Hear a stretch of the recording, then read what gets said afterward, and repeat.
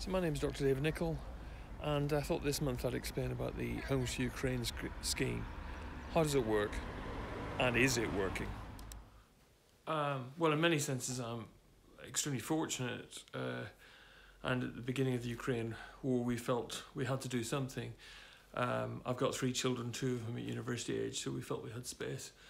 Thought we'd do the decent thing, offer up some space. I have to say, if you're going to do this, you have to be extremely determined, because the red tape is really something else. And we basically went on Facebook, looked at some of the sites. I have to say it's quite worrying, some of the sites, because the potential for grooming and the issues in terms of child protection and protecting vulnerable adults, I think, are quite sizable, okay? But this is very much, the whole Homes for Ukraine scheme is essentially put yourself out there.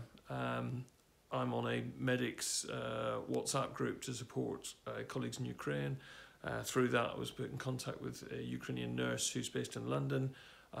Maria, you were fantastic. Put in contact with a family who've actually managed to get out of Ukraine and are in Poland.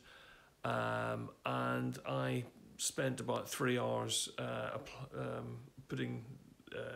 applying for visas, which I'm glad I did, because the 50+ pages of forms are all in English, none of which in Ukrainian. Then you have to wait, one of the family had to go for biometrics, and there are only 2 centres in Poland. That actually went through pretty uneventfully, but then you get contacted by and I'm not making this up, the UK Decision Making Centre, which seems to be very good at not making decisions. This took some time. In fact, I'm still waiting for that to finally be processed. I contacted my MP about the delays, who checked with the Home Office. Yes, they're in the system.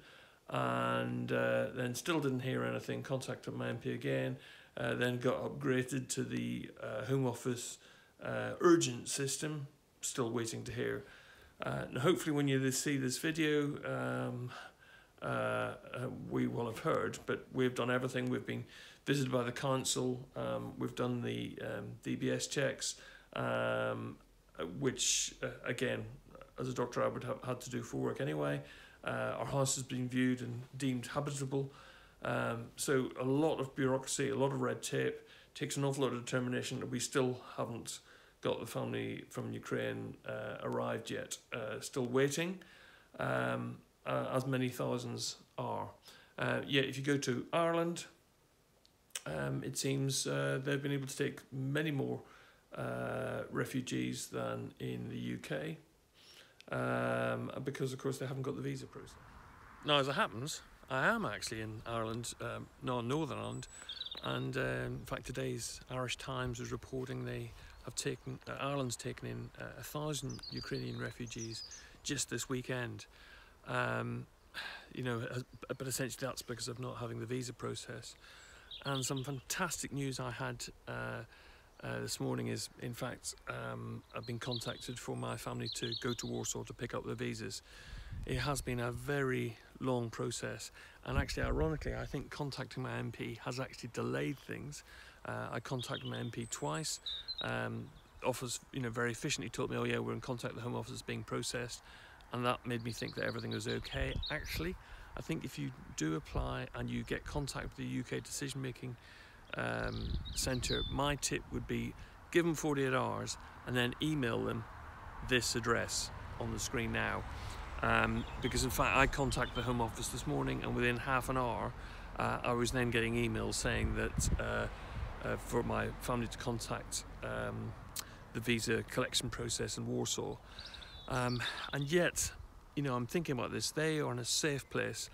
I've got neighbours who actually applied after me, who got their visas more quickly, again by contacting that email address.